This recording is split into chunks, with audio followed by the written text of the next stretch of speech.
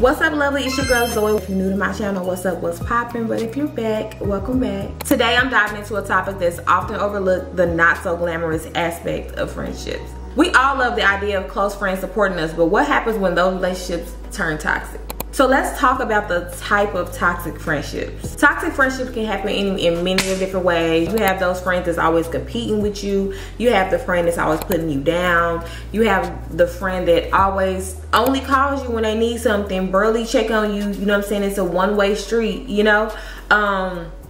You have some people that just don't mean you no good. You have those friends, and those are toxic friendships, in my opinion. I feel like a lot of us have came across a toxic friend, you know what I'm saying, once in our life. You gotta recognize those signs, and a lot of the time you just gotta look out for the red flags. Somebody that's like constantly always criticizing you. I feel like for me, like I always get a gut feeling when I know somebody is not supposed to be in my life, or if it's becoming toxic, I definitely get this weird feeling in my gut that it's just like, I don't know, it's always spot on. It's always spot on, but it's just this weird, I don't know the feeling. I can't really describe it, but you know, lack of trust, you know what I'm saying? If you get a feeling like you start pulling back when you notice yourself on the phone with your friend and you starting to pull back, you're not telling them a lot of things that you usually would tell them. If you feel drained after hanging out with somebody, that is a toxic friendship. Like, I'm gonna tell you, y'all, I've had situations, friendships, where it's like I really loved this friend. I really loved this friend, and it's been not one time, it's been multiple occasions it's happened, and I really loved my friend, but it's just like every time I was around this person, when I got home I was drained. I didn't want to talk to nobody for days. I would be like, I'm turning my phone on mute, on silent. Like, I don't want to talk, you know what I'm saying? I don't want to hang out, I don't want to go out, I don't want to be around anybody, because this friendship that I had, it was just so draining, and it took everything out of me when I would when I would hang out with this person. Like, it was just, and it took everything in me to like hang out with them. It was just like, I really don't want to, but I'm trying to keep this friendship because I really value this friend. But it's just like one of them things where it's like, you just gotta pay attention to the signs. You will know that gut feeling. My friend always told me, like, you have a spirit of discernment. God gave you that for a reason. And when she said that, it hit home, because it's like, wow, you know what, you're right. Because sometimes I never understood what that feeling was in my gut. Oh, sorry, y'all. I never understood what that feeling was in my gut about why I was feeling so uneasy every time, you know, I talk to this person, or why this person could trigger me so much or whatever, or why this person always has something, like, you know, when you talk to your friends and you joke, you know, I feel like a lot of times, a lot of people, they joke that, what do they say, they be joking, like it's like a joke, they be playfully joking, but some of that shit be hitting home, because they really feel that way, you know what I'm saying? They really feel that way, and I will get this eerie feeling in my stomach, y'all, my gut, in the pits of my stomach, y'all, and it just was like, damn, like, I really don't want to lose this friendship, but like, it's becoming toxic. Like, you're saying things that's making me feel uneasy, and the person I am, I'm not argumentative. Like, as much as people think I'm argumentative, I'm really not that argumentative. Like, I really don't like conflict. I really don't like fighting with people. I don't like arguing. Well, I like arguing. I do like arguing, but like in a jokingly playful, like, you know what I'm saying, like debating way. Like, but I don't want to like get into it with my friends. I don't want to do that. Like, that's just not my thing. That's never been my stilo. And I've always had the same friends forever. Like, I'm just so used to having the same friends, so when situations turn like toxic, it just unfamiliar to me, because my friends have always just been some freaking dope people. Like, and I don't know, just pay attention to the signs. I'm rambling, but just pay attention to the signs, girl, because it's important, okay? And another thing, toxic friendships can really take a toll on your mental health. And I think even one time I had a falling out with a friend. Really not even a falling out. See, I don't really fall out with females, okay? Like, I don't really fall out. We just go our separate ways. Like, you know what I'm saying? I don't have no beef with you and nothing like that. Like, I don't consider it falling out. But like, you can have people in your life that can just really like stress you out. You can be depressed. Like, friendships, because these are people you talk to every day. Imagine you talk to somebody every day and it's so toxic. It's damn near worse than a relationship. You talk to them about everything. Your mom, you just talk to them about work, school, it's just everything.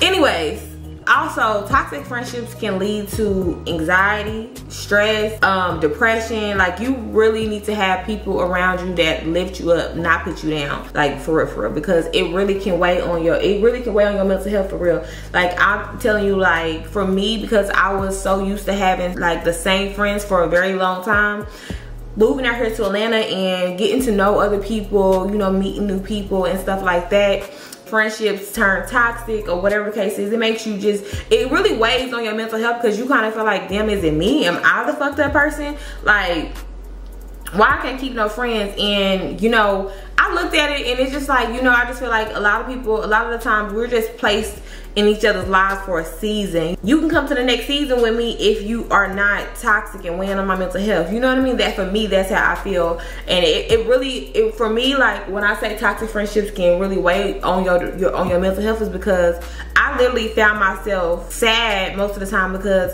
I really didn't know how to understand or cope with the fact that me and my friend stopped talking, and then it happened again. I'm like, well, what the hell is wrong with me?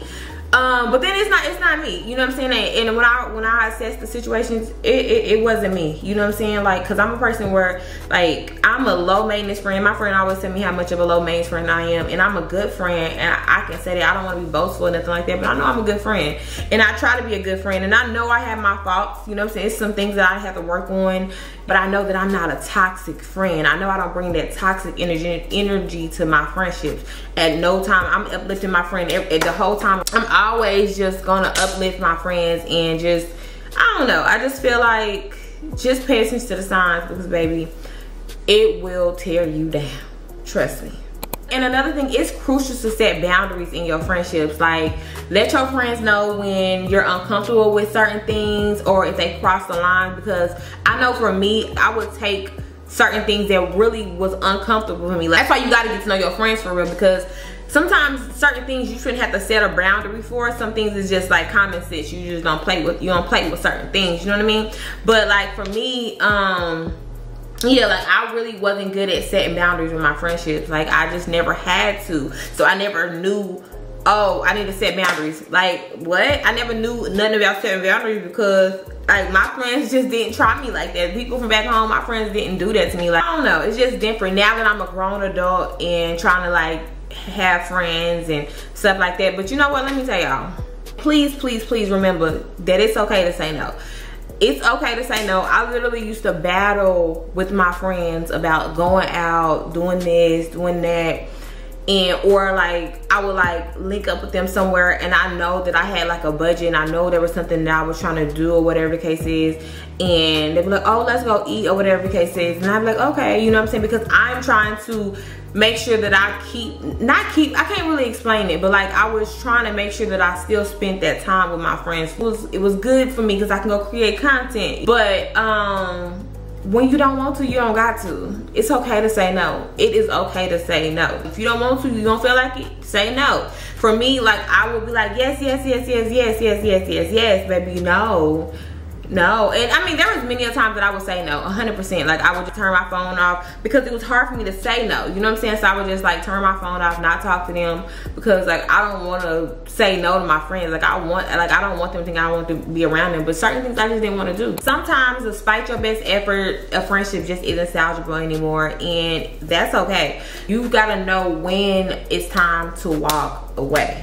You gotta prioritize your own well-being. It's not selfish, it's self-care, for real, for real. Because I went through that, and you know, with the past few years, 2 of my closest friends, I had to end the friendships with them, because like, and I feel like it was a mutual thing, but it just was like, when it gets a little too much, this is affecting my mental health right now. It's getting under my skin too much, so I just gotta walk away. I'm cool on this, you know what I'm saying? Maybe we'll revisit again later on in life, you know what I'm saying? I wish you well in life, all that stuff, but you gotta know when it's best to walk away from a friendship. And it hurts, and I know it hurts, but we'll talk about that in the next video, the heartbreak of friendships. I really wanted to start this series or whatever talking about friendships, the ugly side of friendships, the beautiful side of friendships, and everything in between. And if you take anything away from this video today, I want y'all to remember that friendship is not always rainbows and butterflies, but the right friendship